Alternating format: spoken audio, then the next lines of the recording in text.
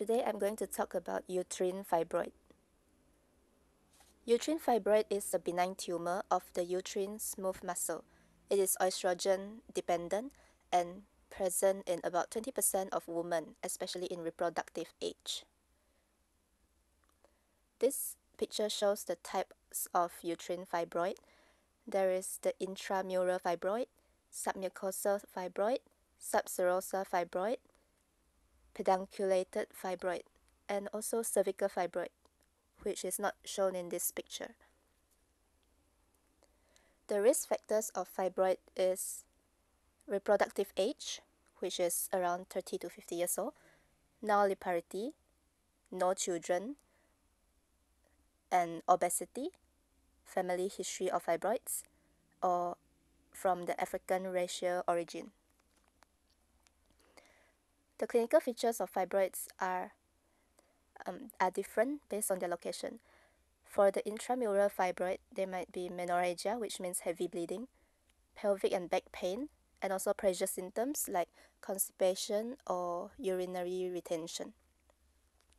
For subserosal fibroid, there might be pain or pressure symptoms. Submucosal fibroid, there might be menorrhagia, recurrent miscarriages because the fibroid will distort the uterine cavity, and also secondary dysmenorrhea, which means menstrual pain. And for cervical fibroid, there will be menorrhagia. And also other symptoms include the anemic symptoms like shortness of breath, palpitation, dizziness and fatigue, abdominal swelling, and subfertility. For physical examination, on general examination, we look for signs of anemia. For abdominal examination, there might be a mass at the midline of the abdomen, and the mass will be firm in consistency, smooth surface, non-tender, and the mobility would be only side to side. For bimanual examination, we do it to differentiate whether the mass is uterine or ovarian origin. And for speculum exam, we do it to rule out local lesions, for example, cervical polyp. For investigation, blood tests, we do full blood count to look for anemia, and also coagulation profile to exclude bleeding disorders that may cause heavy bleeding. Thyroid function test is done to exclude hypothyroid causing menorrhagia. And we also do BUS to assess the kidney function, as large fibroid may compress the ureter, which lead to hydronephrosis and subsequent kidney damage. GSH, group safe and whole, is a preoperative preparation for blood transfusion in case of massive blood loss during operation, and also UPT, urine pregnancy test, to exclude pregnancy. For imaging investigation, we can do transabdominal or transvaginal ultrasound to look for the origin of the tumor, the site, size, and the nature, just to confirm these features of the tumor.